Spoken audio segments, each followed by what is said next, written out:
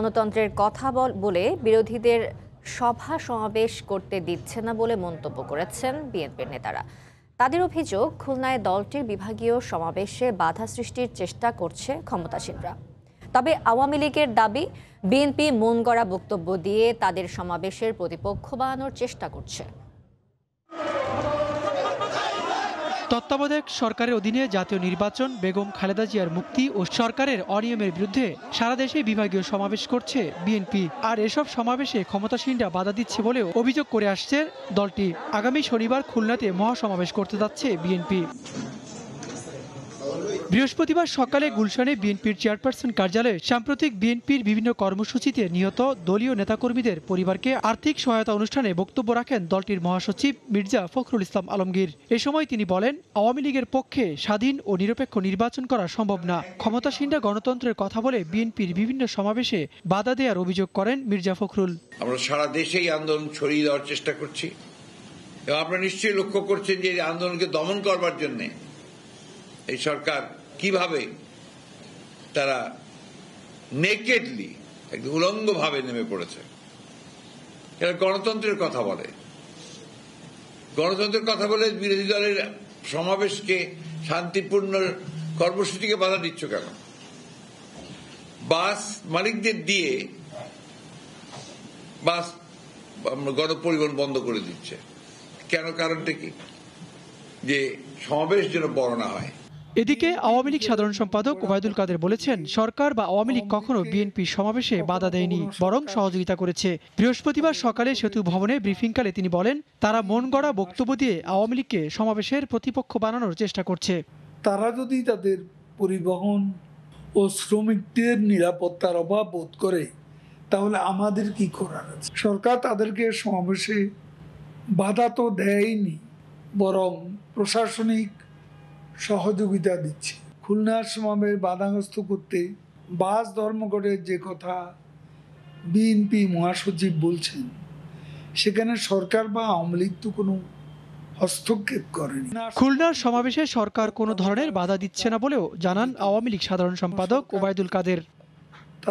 ওবায়দুল্লাহ মামুন, সময় সংবাদ, ঢাকা। জাতীয় নির্বাচন সামনে রেখে দল গোছাচ্ছে আওয়ামী লীগ। অপপ্রচারের জবাব দিতে মাঠে নামার সিদ্ধান্ত নিয়েছে দলটি।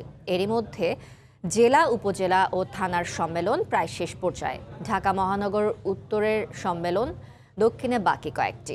নভেম্বরের মধ্যে সারা দেশের সম্মেলন শেষ করার আশা দলটির। আর ডিসেম্বরে জাতীয় সম্মেলন করতে চায় তারা। বুলবুল রেজার রিপোর্ট। বাংলাদেশের প্রাচীনতম দল আওয়ামী লীগ গঠনতন্ত্র অনুযায়ী দলের কেন্দ্রীয় সম্মেলনের আগে তৃণমূল অর্থাৎ জেলা, উপজেলা, থানা পর্যায়ের সম্মেলনের মাধ্যমে কমিটিগুলোকে হালনাগাদ করার বাধ্যবাধকতা রয়েছে। তৃণমূল গোছাতে এরই মধ্যে দলের ৭৮টি সাংগঠনিক জেলার মধ্যে সম্মেলন শেষ হয়েছে ৫০টিরও বেশি। উপজেলা, থানা ও পৌরসভায় ৬৫০টির মধ্যে শেষ হয়েছে ৪০০র বেশি।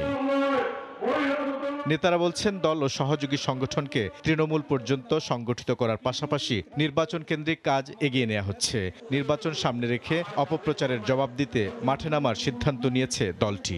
বিএনপি জামাতিদের বিগত দিনে শাসন আমলে তারা যখন দেশে দুঃশাসন পরিণত করেছে, তারা যখন লুণ্ঠন করেছে, দুর্নীতি করেছে এবং সাম্প্রদায়িক শক্তিকে, জঙ্গিবাদী শক্তিকে প্রশ্রয় দিয়েছে, হত্যার রাজনীতি, বোমাবাজির রাজনীতি, গ্রেনেড হামলা করে মাননীয় প্রধানমন্ত্রী শেখ হাসিনাকে হত্যা করার যে অপচেষ্টা তারা চালিয়েছিল, সে বিষয়গুলো আমরা মানুষের কাছে তুলে ধরব।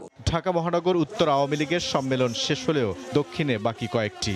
দলের নেতাদের দাবি, নভেম্বরের মধ্যেই শেষ হবে সারা দেশের সম্মেলন, ডিসেম্বরে হবে কেন্দ্রীয় সম্মেলন। বাংলাদেশ আওয়ামী লীগের সকল জেলা,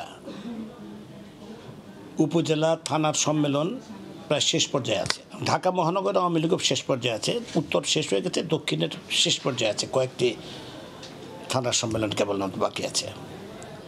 আমাদের টার্গেট যেটা, সেটা হচ্ছে আগামী নভেম্বরের মধ্যেই সকল জেলা, উপজেলা, থানার সম্মেলন শেষ করা।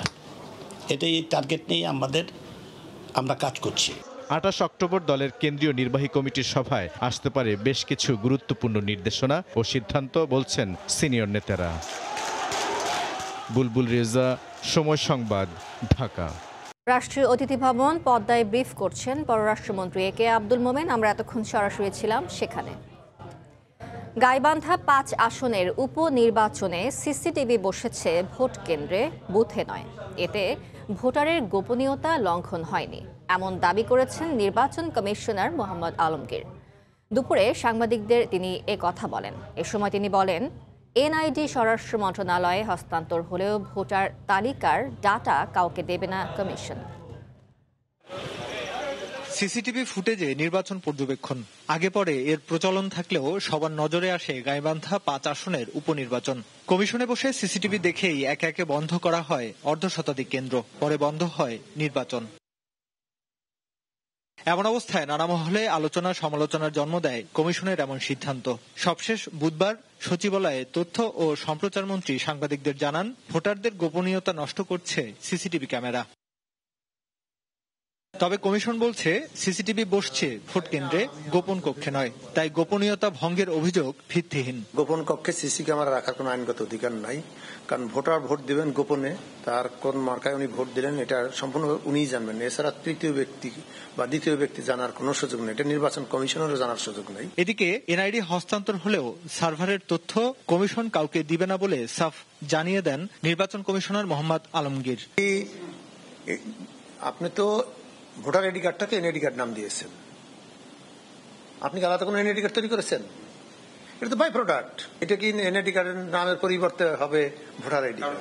আপনারা ভোটার যারা, তারা আমাদের কাছ থেকে কার্ড পাবেন, আমাদের সার্ভার তাদের নাম থাকবে, আমাদের সার্ভার আমাদের কাছে থাকবে, এবং এখন আমাদের যে সার্ভার আছে এই সার্ভার আমাদের কাছে থাকবে। এই সার্ভার আমরা কাউকে হস্তান্তর করব না, করার কোনো সুযোগ নেই। এনআইডি হস্তান্তর প্রক্রিয়া আসছে নির্বাচনে কোনো প্রভাব ফেলবে না বলেও জানান নির্বাচন কমিশনার।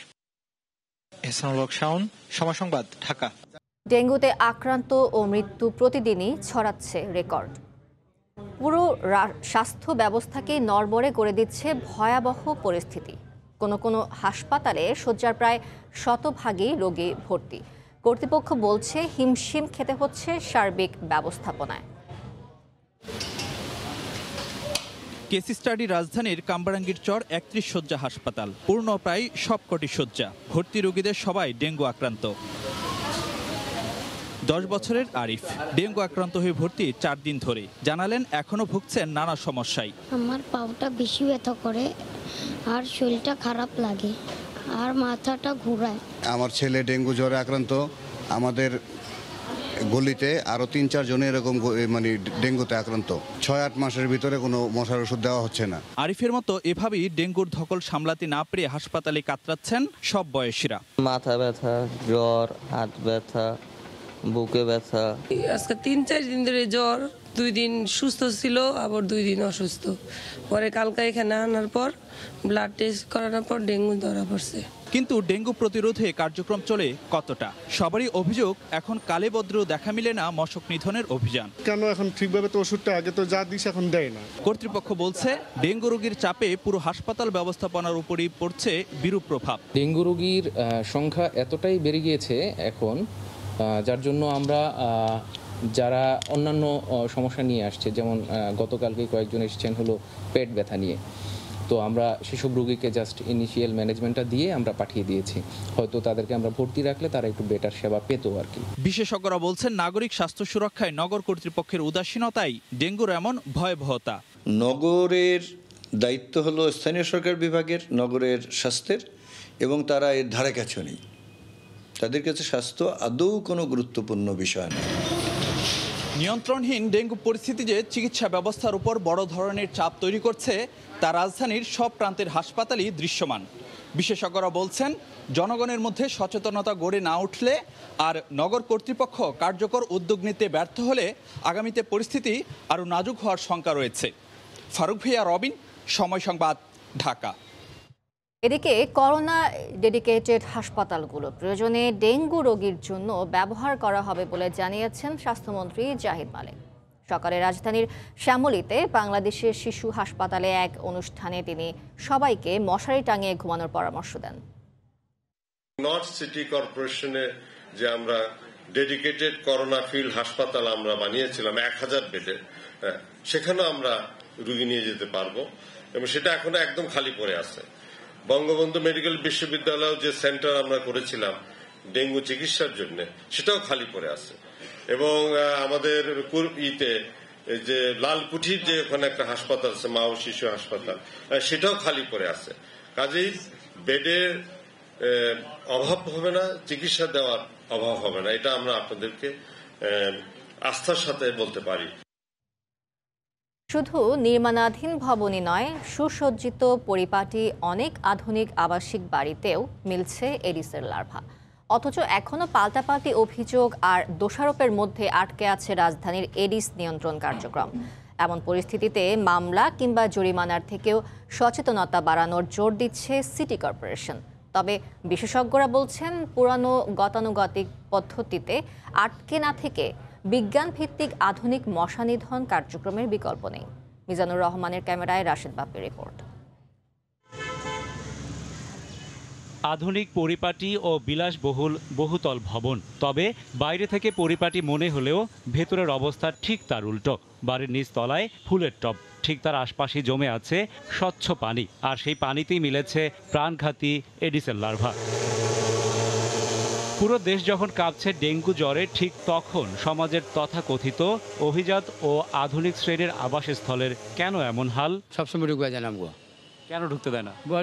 এখানে পরিষ্কার আছে, ডেঙ্গু নেই। কোনোদিন আসছিলেন? কবে আসছিলেন? একদিনও আসেন না। আবার গার্ড আসেন তো সব আসেন, মাঝে মাঝে আসি। ওনারা বলা হয় না, মিথ্যা কথা কয় ওনারা। ওনারা লার্ভা পাওয়া গেছে থেকে বিভূত বসে থেকে আমরা মিথ্যা কথা কয়। এ তো গেল আবাসিক ভবনের চিত্র, তবে নির্মাণাধীন ভবনের হাল যে আরো বেশি ভয়াবহ তারও প্রমাণ মিলল একই এলাকায়। নির্মাণ যজ্ঞের হিসেব মিলাতে গিয়ে পরিচ্ছন্নতার বিষয়টি বেমালুম ভুলে গেছে নির্মাতা প্রতিষ্ঠান। আমরা কন্টিনিউ তো ক্লিন করি, তারা বলতেছে লাভটা দেখা গেছে। আমার লোকজনের সাথে আসলে এখানে ঢুকতে দিতে চায় না, লোকজনের সাথে খুবই খারাপ ব্যবহার করে। সাম্প্রতিক তথ্য বলছে, দেশে মোট ডেঙ্গু আক্রান্তের 43% ঢাকা উত্তর সিটি, 41% ঢাকা দক্ষিণ সিটি কর্পোরেশন এবং ঢাকার বাইরে রোগীর হার 15.5%। এমন পরিস্থিতিতে কঠিন কোনো পদক্ষেপে না গিয়ে সচেতনতা বৃদ্ধির ওপর নির্ভরশীল সিটি কর্পোরেশন। সর্বাত্মক কর্মসূচি আমরা ঘোষণা করেছি। আমাদের কর্মীরা মাঠে কাজ করছে। সম্মানিত নগরবাসীকে আমরা সচেতন করার জন্য উদাত্ত আহ্বান জানিয়ে আসছি। একমাত্র সেই শতাব্দী প্রাচীন যে আমাদের মশক নিধন কার্যক্রম আছে, এইটুকুই ওনারা মনে করেন যে এটার জন্য যথেষ্ট। এটার জন্য যথেষ্ট নয়। এটাকে কীটতত্ত্ব যে আমাদের একটা সিস্টেম আছে, একটা বিভাগ আছে, সেইটা আমাদের ডেভেলপ করতে হবে। চলতি বছর সারা দেশে এখন পর্যন্ত ডেঙ্গু আক্রান্তের সংখ্যা ছাড়িয়েছে 27,000। বছর জুড়ে প্রচারাভিযান, ভ্রাম্যমাণ আদালতের মাধ্যমে হুঁশিয়ারি, জরিমানা। তবু রাজধানীর এক একটি নির্মাণাধীন ভবন যেন এডিসের এক একটি উর্বর প্রজনন ক্ষেত্র। এমন দায়িত্বজ্ঞানহীনতা চলতে থাকলে সামনের দিনে দেশের সার্বিক ডেঙ্গু পরিস্থিতি সামাল দিতে আরও বেগ পেতে হবে, সেটি আর বলার অপেক্ষা রাখে না। রাশেদ বাপ্পি, সময় সংবাদ, ঢাকা। প্রতিমা বিসর্জন দিয়ে ফেরা হলো না বাড়ি। জয়পুরহাটে ছোট যমুনা নদীতে ডুবে নিখোঁজদের 20 ঘন্টা পর মিলল 2 শিক্ষার্থীর লাশ। স্বজনদের আহাজারিতে ভারী চারপাশ। শাহিদুল ইসলাম সবুজের পাঠানো তথ্য, ছবি নিয়ে রিপোর্ট। 20 ঘন্টা অপেক্ষার পর অবশেষে মিলল সন্তানের হদিশ, কিন্তু জীবিত নয়, লাশ হয়ে ফিরল তন্ময় ও সঞ্জিত। বৃহস্পতিবার সকালে নিখোঁজ দুজনের সন্ধানে দ্বিতীয় দফায় ছোট যমুনা নদীতে উদ্ধার অভিযান চালায় রাজশাহী থেকে আসা ডুবুরি দল। এ সময় সদর উপজেলার চকশাম ব্রিজের কাছে পানির তল থেকে আধা ঘন্টার ব্যবধানে দুজনের লাশ উদ্ধার করা হয়। এ সময় কান্নায় ভেঙে পড়েন স্বজনরা। ছেলেটা দুপুরবেলা বাড়ালো প্রতিমা ডুবাতে যায়, দুইজন একটু পরে খবর আসছে যে দুইজন ডুবে গেছে নদীর মধ্যে।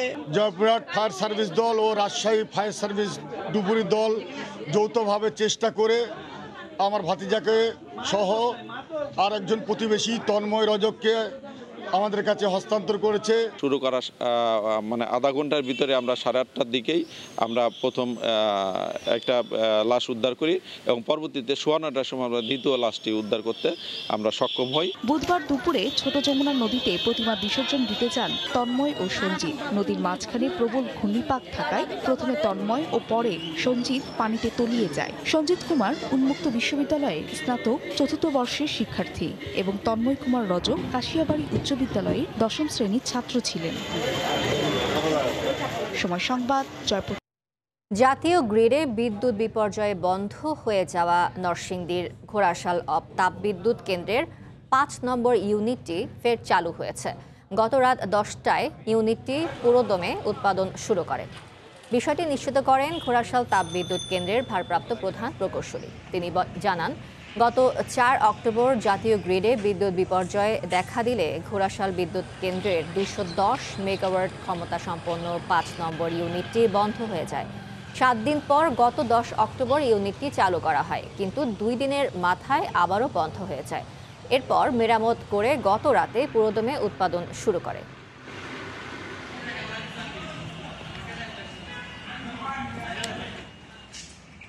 মা ইলিশ রক্ষায় অভিযানের ভয় থাকলেও জীবিকার তাগিদে নদীতে জাল ফেলতে বাধ্য হচ্ছেন অনেক জেলেই। আজও চাঁদপুর এবং কিশোরগঞ্জের ভৈরব থেকে 99 জনকে আটক করেছে নৌপুলিশ। জব্দ করা হয় বিপুল পরিমাণ কারেন্ট জাল ও নৌকা।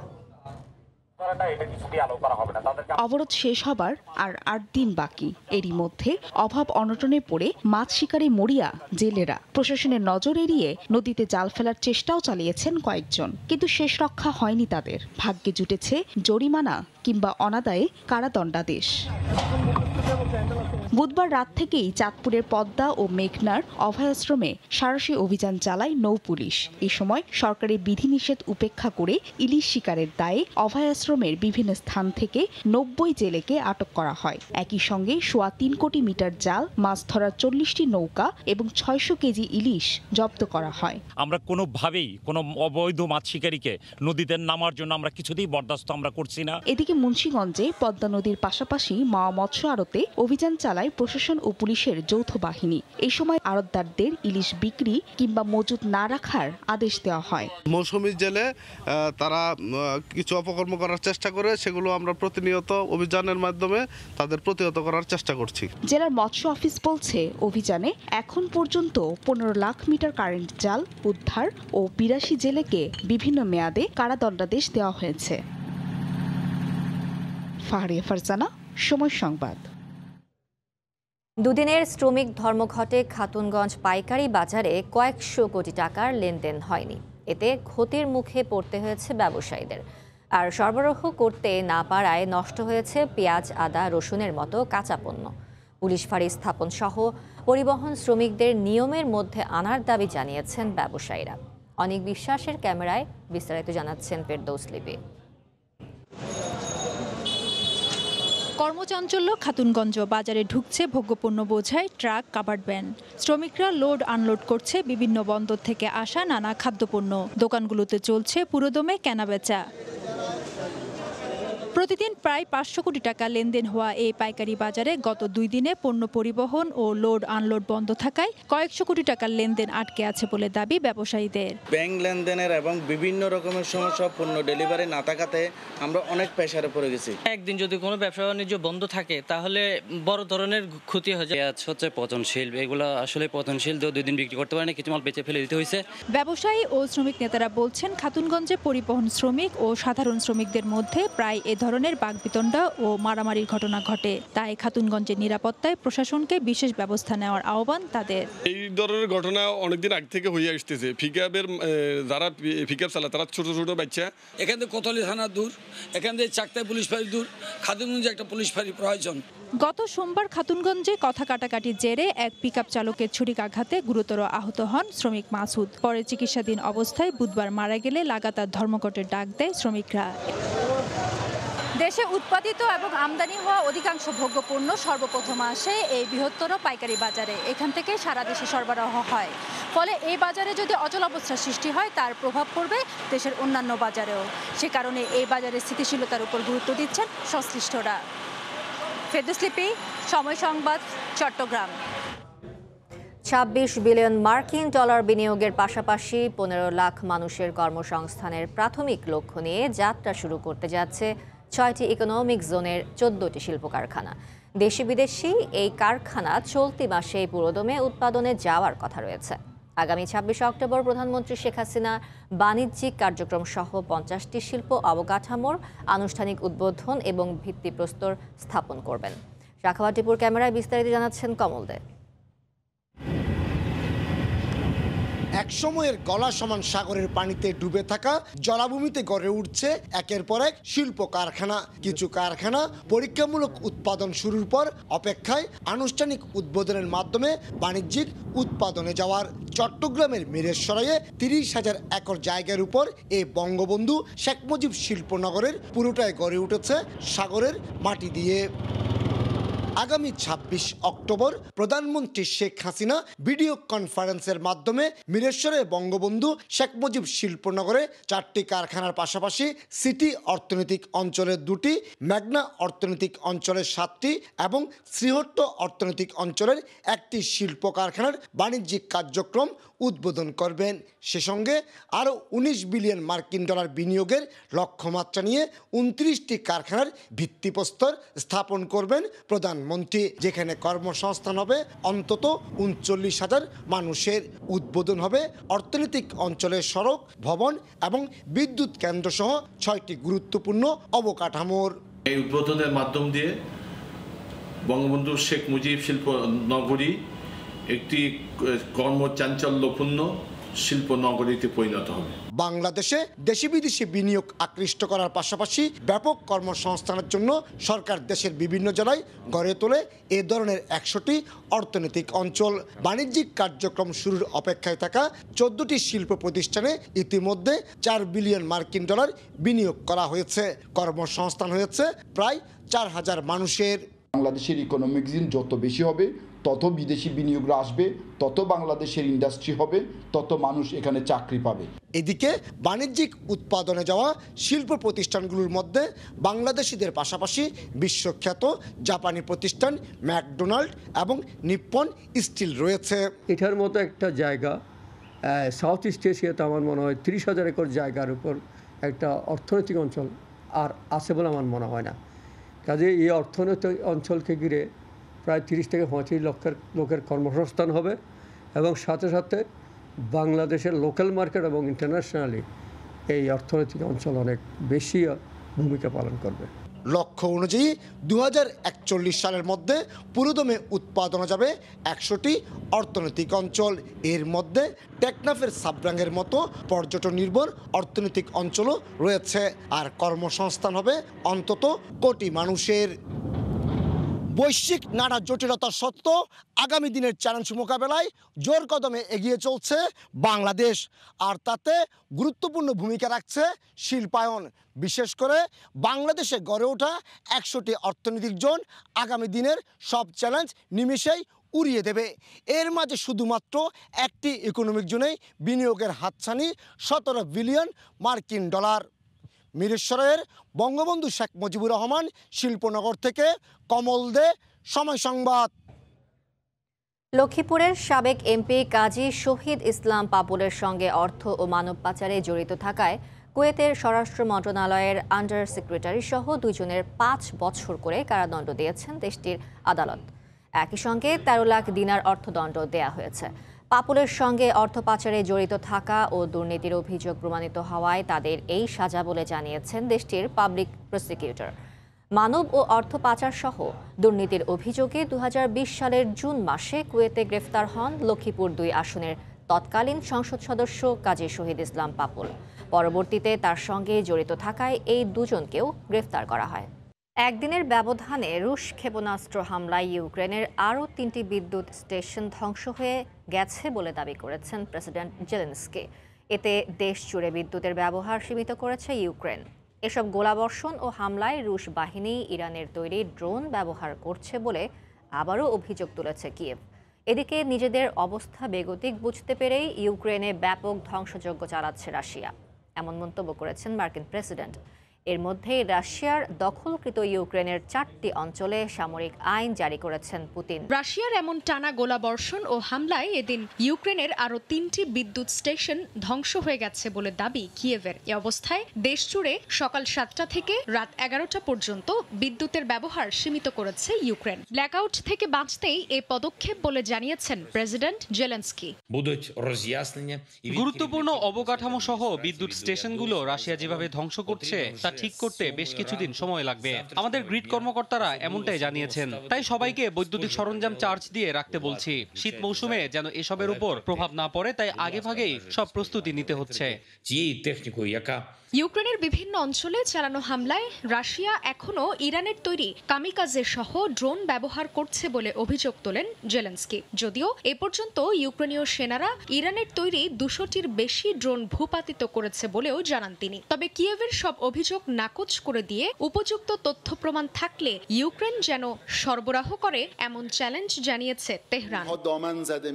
এর মধ্যেই মস্কোর হুঁশিয়ারির 2 দিনের মাথায় কিয়েভকে আর অস্ত্র সহায়তা দেবে না বলে ঘোষণা দিয়েছে তেল আবিব। তবে মানবিক সহায়তা অব্যাহত থাকবে বলে জানান ইসরায়েলের প্রতিরক্ষা মন্ত্রী।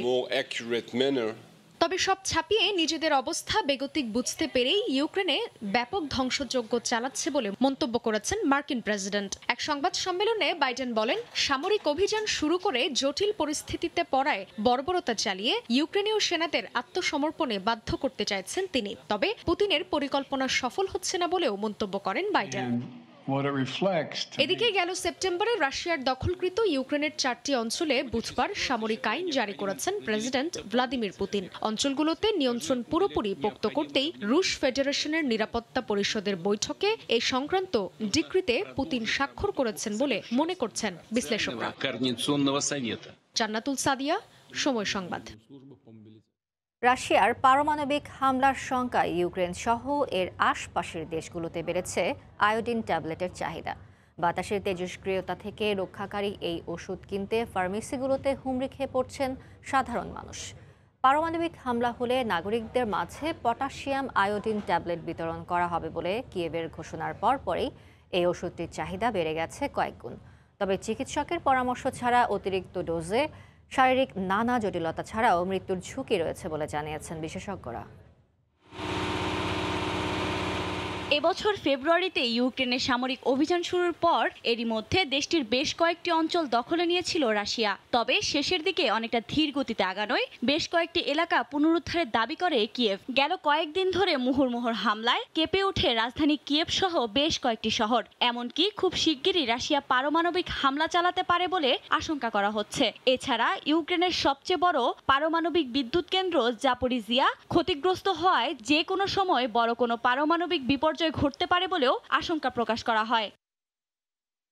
পারমাণবিক হামলা হলে কিয়েভের পক্ষ থেকে আয়োডিন ট্যাবলেট বিতরণের ঘোষণার পরপরই ফার্মেসিগুলোতে ওষুধ কিনতে হুমড়ি খেয়ে পড়েছে স্থানীয়রা। এছাড়া পারমাণবিক বিপর্যয় ঘটলে এর প্রভাব আশপাশের দেশগুলোতে পড়বে এমন শঙ্কা থেকে পোল্যান্ড সহ ইউরোপের অন্যান্য দেশগুলোতে বেড়েছে পটাশিয়াম আয়োডিনের চাহিদা। এতে দাম বাড়ার সঙ্গে সঙ্গে অনেক জায়গায় দেখা দিয়েছে পটাশিয়াম আয়োডিনের সংকটও। বিশেষজ্ঞরা বলছেন, পরমাণু হামলা হলে বাতাসে অতিরিক্ত মাত্রায় তেজস্ক্রিয় আয়োডিন ছড়িয়ে পড়বে, যা মানবদেহের জন্য অত্যন্ত ক্ষতিকর। এর কারণে হতে পারে ক্যান্সারও। আর তাই এই ট্যাবলেটটি তেজস্ক্রিয়তার হাত থেকে মানুষকে রক্ষা করতে পারে বলে জানিয়েছিলেন তারা। তবে চিকিৎসকের পরামর্শ ছাড়া অতিরিক্ত পটাশিয়াম আয়োডিন গ্রহণ করলে নানা শারীরিক জটিলতা ছাড়াও মৃত্যু ঝুঁকি রয়েছে বলেও উল্লেখ করা হয়। আফরিন মৌ, সময় সংবাদ। প্রায় 3 সপ্তাহ পর ফ্রান্সের পেট্রোল স্টেশনগুলোতে জ্বালানি সরবরাহ শুরু হওয়ায় সংকটের কিছুটা উন্নতি হতে শুরু করেছে। বন্ধ হওয়া পেট্রোল স্টেশনগুলো খুলতে শুরু করলেও পরিস্থিতি স্বাভাবিক হতে এখনও সপ্তাহের বেশি সময় লাগতে পারে বলে জানিয়েছেন সংশ্লিষ্টরা। প্যারিস থেকে বিস্তারিত জানাচ্ছেন মোহাম্মদ লুৎফর রহমান বাবু। ফ্রান্সে বেতন বৃদ্ধির দাবিতে তেল শোধনাগার শ্রমিকদের ধর্মঘটের কারণে পেট্রোল স্টেশনগুলিতে দেখা দেয়া জ্বালানি সংকট কমতে শুরু করেছে। এরই মধ্যে ডনজে টোটাল এনার্জি শোধনাগারের শ্রমিকরা ধর্মঘট তুলে নিয়েছে বলে জানিয়েছে স্থানীয় গণমাধ্যম। 3 সপ্তাহেরও বেশি সময় ধরে চলা এই ধর্মঘটের কারণে দেশের 30%-রও বেশি পেট্রোল স্টেশন জ্বালানির অভাবে বন্ধ হয়ে যায়। তবে বন্ধ হওয়া পেট্রোল স্টেশনের সংখ্যা 20% নেমে এসেছে বলে জানানো হয়েছে। পরিস্থিতির উন্নতি হচ্ছে ইল-দো-ফ্রান্সেও। তবে রাজধানী প্যারিসের অনেক পেট্রোল স্টেশনে এখনও যানবাহনের দীর্ঘ লাইন দেখা গেছে। এ বিষয়ে সরকারের মুখপাত্র অলিভিয়ার ভেরন জানিয়েছেন, পরিস্থিতি নিয়ন্ত্রণে রাখতে সব ধরনের ব্যবস্থা নেওয়া হচ্ছে। আমরা জ্বালানি সংকটের মধ্য দিয়ে যাচ্ছি। সংকট মোকাবিলায় আমাদের 30% পেট্রোল স্টেশন বন্ধ করে দিতে হয়েছিল। তবে আজ সকালে বন্ধ থাকা পেট্রোল স্টেশন প্রায় 20% নেমে এসেছে। নির্দিষ্ট সংখ্যা পরে জানানো হবে। আমরা পরিস্থিতি পর্যবেক্ষণ পর্যবেক্ষণ করছি। বেতন বৃদ্ধি সহ অন্যান্য দাবিতে গেল মঙ্গলবার ফ্রান্স জুড়ে ধর্মঘট শুরু করে সিজিটি সহ আরও বেশ কয়েকটি শ্রমিক সংগঠন। দাবি মেনে না নেওয়ায় আন্দোলন চালিয়ে যাবার ঘোষণা দেন শ্রমিক নেতারা। ফ্রান্সের পেট্রোল স্টেশনগুলিতে জ্বালানি সরবরাহ শুরু হওয়ায় এমন বন্ধ পেট্রোল স্টেশনগুলি এখন খুলতে শুরু করেছে। তবে পরিস্থিতি স্বাভাবিক হতে এখনও এক সপ্তাহেরও বেশি সময় লাগতে পারে বলেই ধারণা করছেন সংশ্লিষ্টরা। প্যারিস 20 এলাকার বানিউলে পেট্রোল স্টেশনের সামনে থেকে মোহাম্মদ লুৎফুর রহমান বাবু, সময় সংবাদ। জ্বালানি সহ নিত্য প্রয়োজনীয় দ্রব্যের মূল্য বৃদ্ধি ও মুদ্রাস্ফীতি ঠেকাতে ইউরোপিয়ান সেন্ট্রাল ব্যাংকের সিদ্ধান্তের বিরোধিতা না করার সিদ্ধান্ত নিয়েছে জার্মানি ও ফ্রান্স। তবে রাশিয়াকে তার জ্বালানি শক্তি দিয়ে ইইউকে আর ব্ল্যাকমেল করার সুযোগ দেওয়া হবে না বলেও মত ইইউর শীর্ষ কর্তাদের। জার্মানি থেকে বিস্তারিত জানাচ্ছেন বিটু বড়ুয়া। রাশিয়া ইউক্রেন যুদ্ধ শুরুর পর থেকেই জ্বালানি সংকটে অস্থির জার্মানি, ফ্রান্স সহ ইউরোপের দেশগুলো। তবে নিত্য প্রয়োজনীয় দ্রব্যের দাম বৃদ্ধি সহ মুদ্রাস্ফীতির মতো সমস্যা নিরসনে ইউরোপীয় কেন্দ্রীয় ব্যাংকের উপর চাপ প্রয়োগ করতে নারাজ জার্মানি ও ফ্রান্স। বুধবার এ বিষয়ে দুদেশের মধ্যে দ্বিপক্ষীয় বৈঠক অনুষ্ঠিত হয়। এতে যোগ দেন জার্মান অর্থমন্ত্রী ক্রিস্টিয়ান লিটনার, দেশটির অর্থনীতি ও জ্বালানি মন্ত্রী রোবের্ট হাবেক ও ফ্রান্সের অর্থনীতি ও অর্থমন্ত্রী ব্রুনো লে মারি।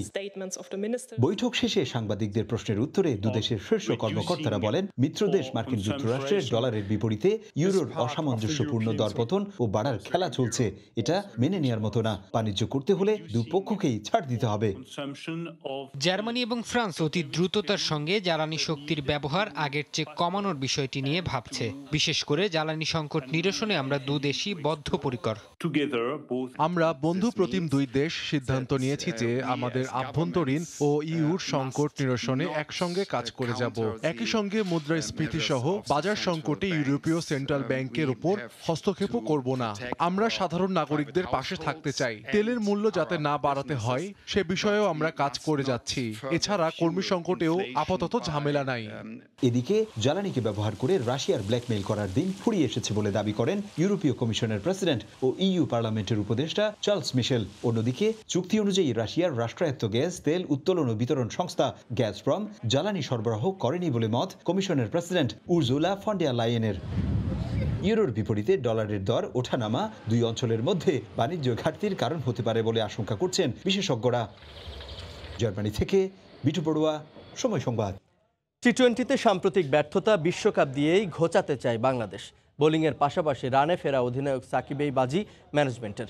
2019 ওয়ানডে বিশ্বকাপের মতো এবারও সাকিবের কাছ থেকে অলরাউন্ড পারফরমেন্সের প্রত্যাশা প্রধান নির্বাচক মিনহাজুল আবেদিন নান্নুর।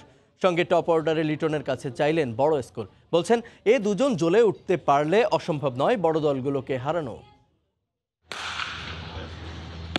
তার ব্যাটে ভর করে বসন্ত, তার ঘূর্ণি জাদুতে রূপকথারা হয় সত্যি, কল্পনারা ধরা দেয় বাস্তবে। খাদের কিনারা থেকে শক্ত কাঁধে দলের ভার যে কতবার একাই বহন করেছেন সাকিব, সে গল্প বলতে গেলে হয়তো ফুরিয়ে যাবে রাত। টি-20-র এই ফরম্যাটটা যে বড্ড দুর্ভেদ্য বাংলাদেশের কাছে। টানা ব্যর্থতায় সমালোচনার তীর মনকে করছে এফোর ওফোর। তবু তাসমান সাগর পারে তাদের হাতেই উড়বে লাল সবুজের পতাকা। এক বুক প্রত্যাশা আর দুচোখ ভরা স্বপ্ন নিয়ে যে মানুষটার দৃষ্টি থাকবে সবার, তিনি সাকিব আল হাসান।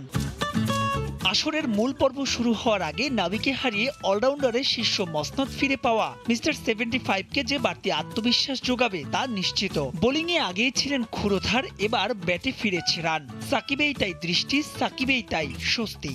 ক্যাপ্টেন যদি বেস্ট পারফর্মার থাকে ইনশাল্লাহ আশা করি এর সাথে সাথে সবাই ওর দিকটা ফলো করলে ইনশাল্লাহ ভালো রেজাল্টটা দেখবে। প্রত্যাশার এই গল্পে আছে আরও একজন, তিনি বাংলার দৃষ্টিকটু আর নাজুক ব্যাটিং লাইন আপেও হিমালয়ের দৃঢ়তা নিয়ে বরাবরই প্রতিরোধের দেয়াল তোলা লিটন দাস। অথচ বছরখানেক আগেও লিটনের ব্যাটিং নিয়ে সে কি সমালোচনা সবার। সেই এলকেডি চলতি বছরের আন্তর্জাতিক রান সংগ্রাহকের তালিকায় আছেন সেরা 5-এ। এবারের বিশ্বকাপেও লিটনের ব্যাটে তাই তাকিয়ে ম্যানেজমেন্ট।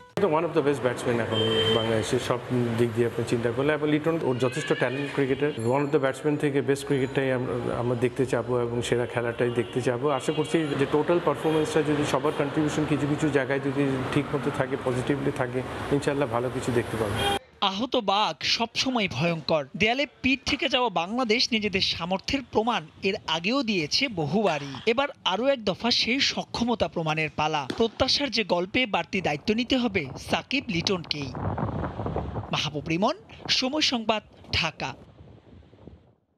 টি-20 বিশ্বকাপ ঘিরে অস্ট্রেলিয়া প্রবাসী বাংলাদেশিদের মধ্যে চলছে ব্যাপক উৎসাহ ও উদ্দীপনা। যদিও বাংলাদেশ দলের সাম্প্রতিক পারফরমেন্সে হতাশ অনেকেই, তাদের প্রত্যাশা এই বিশ্বকাপ থেকেই ঘুরে দাঁড়াবে বাংলাদেশ দল। আরও জানাচ্ছেন অস্ট্রেলিয়ার প্রতিনিধি SM আমিনুল রুবেল। টি-20 বিশ্বকাপ শুরু হয়েছে অস্ট্রেলিয়াতে। ইতিমধ্যে দলগুলো অস্ট্রেলিয়াতে চলে এসেছে। সম্প্রতি বাংলাদেশ দল এসেছে এবং রিসেন্টলি তারা দুটো প্র্যাকটিস ম্যাচ ছিল, একটি ম্যাচ খেলতে পেরেছে এবং আবহাওয়ার কারণে আরও একটি ম্যাচ খেলতে পারেনি। সাম্প্রতিক বাংলাদেশ দলের পারফরমেন্স কিন্তু খুব বেশি আশানুরূপ নয়। তবে অস্ট্রেলিয়া প্রবাসী বাংলাদেশিরা অস্ট্রেলিয়াতে বাংলাদেশের আগমনে এবং বিশ্বকাপ খেলতে আসার কারণে তারা কিন্তু ওভার এক্সাইটেড। তারা দল বেঁধে খেলা দেখতে মাঠে যাবে। ইতিমধ্যেই এ নিয়ে কিন্তু চরম আলোচনা চলছে বাংলাদেশ দলের পারফরমেন্স নিয়ে সমালোচনা। বাংলাদেশ টিম রিসেন্টলি ভালো খেলতেছে না। আমরা আশা করি যে বাংলাদেশ টিম মাঠে যে খেলবে এবং ফাইট করবে ওদের সাথে। আমরা ভালো একটা গ্রুপে আছি, আশা করি ইনশাল্লাহ হয়তো বা ভালো কিছু করতে পারে। অনেকের মধ্যে একটা উৎসব কাজ করছে, দেখলাম যে অনেকে জার্সি কালেক্ট করছে, অনেকে অবশ্য টিকিট পায়নি। হ্যাঁ, সেটা নিয়েও কারো একটু মন খারাপ। তো আমরা আশা করছি বাংলাদেশ যদি একটা খেলায়ও জেতে অথবা ভালো ফাইট দেয়, সেটা কিন্তু আসলে আমাদের জন্য পজিটিভ হবে। আমাদের প্রস্তুতি ম্যাচটা যেটা ছিল সেটা নিয়ে আরও বেশি হতাশ আমরা সবাই।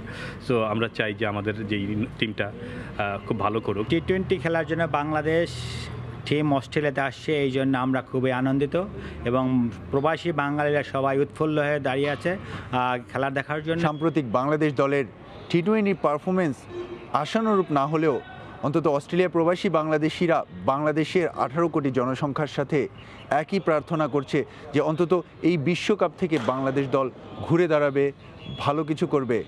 বিশ্বের সেরা টি-20 প্লেয়ার সাকিব আল হাসানের নেতৃত্বে একঝাঁক তরুণদের নিয়ে অস্ট্রেলিয়াতে বাংলাদেশ দল এসেছে এই 18 কোটি মানুষের স্বপ্নকে বাস্তবায়ন করতে। সবাই স্বপ্ন দেখছে বাংলাদেশ দল অন্তত গ্রুপ পর্যায়ে ভালো খেলে কোয়ার্টার ফাইনাল এমনকি সেমিফাইনাল পর্যন্ত যাবে। স্বপ্ন দেখতে কোথাও কোনো বাধা নেই। বাংলাদেশ দল ভালো করুক এই বিশ্বকাপে, এমনটি প্রত্যাশা অস্ট্রেলিয়া প্রবাসী বাংলাদেশিদের। SM আমিনুল রুবেল, সময় সংবাদ, অস্ট্রেলিয়া। ধুমধারাক্কা টি-20 বিশ্বকাপের উন্মাদনা শুরু হয়ে গেছে আগেই। শনিবার থেকে মাঠে গড়াচ্ছে সুপার 12। তবে প্রথম পর্বে বড় দলগুলোর বিপক্ষে একের পর এক অঘটনের জন্ম দিচ্ছে অপেক্ষাকৃত ছোট দলগুলো। তবুও বিশ্বকাপের সেমির মঞ্চে সচিন টেন্ডুলকারের বাজি ভারত, পাকিস্তান, অস্ট্রেলিয়া আর ইংল্যান্ডে।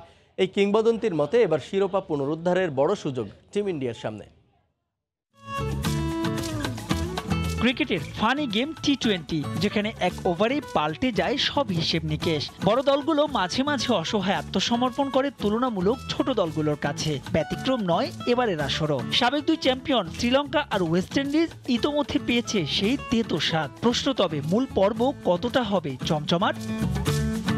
বিশ্বকাপের আগ থেকেই আসরের চ্যাম্পিয়ন আর সেমির দলগুলো নিয়ে ভবিষ্যৎবাণী করেছেন অনেকেই। এবার সেই দলে যোগ দিলেন কিংবদন্তি ক্রিকেটার সচিন টেন্ডুলকারও। পুল এতে তিনি কোনো সমীকরণে যেতে নারাজ। বললেন অস্ট্রেলিয়া আর ইংল্যান্ড যাবে সেরা চারে। এখানে কিউইদের মানছেন ডার্ক হর্স। আফগানরা ভয়ডরহীন ক্রিকেট খেললেও তাদের কোনো সম্ভাবনাই দেখছেন না সচিন। সম্ভাবনা দেখছেন না গ্রুপ পর্ব পেরিয়ে আসা দলেরও।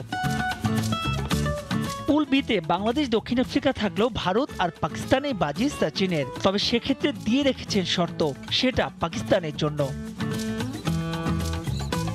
আমাদের পুল থেকে ভারত আর পাকিস্তান সেমিতে উঠবে, তবে সেক্ষেত্রে পাকিস্তানকে ভালো ব্যাট করতে হবে সাম্প্রতিক সময়ে, যেখানে তাদের দুর্বলতা স্পষ্ট। না হলে প্রোটিয়াদের ভালো সুযোগ থাকবে, কারণ অস্ট্রেলিয়ার কন্ডিশন অনেকটা দক্ষিণ আফ্রিকার মতোই। আর দ্বিতীয় পুলে ইংল্যান্ড, অস্ট্রেলিয়া ফেভারিট, তবে নিউজিল্যান্ড ডার্ক হর্স, কারণ গেল আইসিসি টুর্নামেন্ট তারা ভালো করেছে। এবার প্রশ্ন ছিল তবে শিরোপা জিতবে কোন দল? সেখানে নিজ দেশকেই এগিয়ে রাখলেন সচিন। বললেন রোহিত, কোহলি নয়, এক্স ফ্যাক্টর হতে পারেন সূর্যকুমার যাদব। ভারত দলটা বেশ ভারসাম্যপূর্ণ। টুর্নামেন্টের সবচাইতে শক্তিশালী ব্যাটিং লাইন আপ আমাদের, সঙ্গে বোলিংটাই দারুণ। সামগ্রিকভাবে আপনি যদি সম্ভাবনার মূল্যায়ন করেন, তবে আমি বলবো আমাদের সম্ভাবনা সবচাইতে বেশি। সূর্যকুমার যাদবের উন্নতিতে আমি মুগ্ধ। সে বর্তমান সময়ের অন্যতম সেরা ব্যাটার। কদিন আগেই এই চার দলকে সেমিতে দেখতে চেয়েছিলেন আরেক কিংবদন্তি ক্রিকেটার ওয়াসিম আকরামও। ওয়াসিমের সঙ্গে তাই ভাবনা মিলে গেল সচিনের। সিডনিতে অস্ট্রেলিয়া নিউজিল্যান্ড ম্যাচ দিয়ে শুরু হচ্ছে সুপার 12-এর লড়াই। মাহবুব রিমন, সময় সংবাদ। চূড়ান্ত হয়েছে ভারতীয় ক্রিকেট দলের বাংলাদেশ সফরসূচি। 3 ওয়ানডে ও 2 টেস্ট খেলতে আগামী 1 ডিসেম্বর ঢাকায় আসবে রোহিত শর্মার দল। আইসিসি টেস্ট চ্যাম্পিয়নশিপের অংশ হিসেবে বাংলাদেশের বিপক্ষে 2টি টেস্ট আগেই নির্ধারিত ছিল, তবে এর সঙ্গে যুক্ত হয়েছে 3টি ওয়ানডে ম্যাচও। যদিও এই ম্যাচ 3টি ওয়ানডে সুপার লিগের অংশ নয়। প্রায় 7.5 বছর পর টাইগারদের বিপক্ষে দ্বিপাক্ষিক ওয়ানডে সিরিজ খেলবে ভারত। সফরে অংশ নিতে 1 ডিসেম্বর ঢাকায় পা রাখবে রোহিত শর্মার দলের। 3 দিন পর 4 ডিসেম্বর মিরপুরের শের-ই-বাংলা স্টেডিয়ামে হবে প্রথম ওয়ানডে। একই ভেন্যুতে 7 ও 10 ডিসেম্বর বাকি 2 ওয়ানডে। এরপর 14 ডিসেম্বর প্রথম টেস্ট অনুষ্ঠিত হবে চট্টগ্রামে। 22 ডিসেম্বর মিরপুরে সিরিজের দ্বিতীয় ও শেষ টেস্ট। 27 ডিসেম্বর দেশে ফিরে যাবে ভারত ক্রিকেট দল। সবশেষ 2015 সালে বাংলাদেশে দ্বিপাক্ষিক সিরিজ খেলেছিল টিম ইন্ডিয়া।